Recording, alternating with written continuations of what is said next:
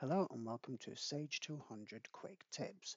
Today we're going to cover intercompany transfers. So we transfer money from one bank account to another bank account, for instance, replenishing your petty cash tin.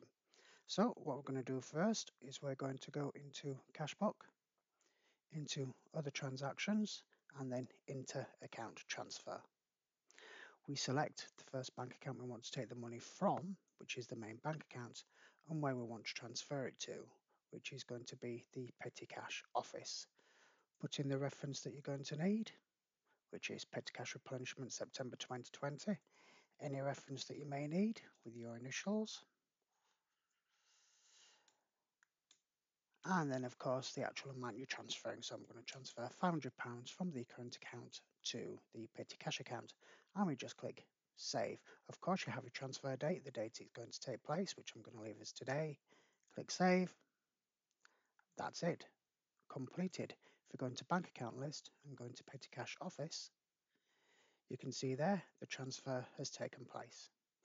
That's it for intercompany bank transfers. Thank you very much.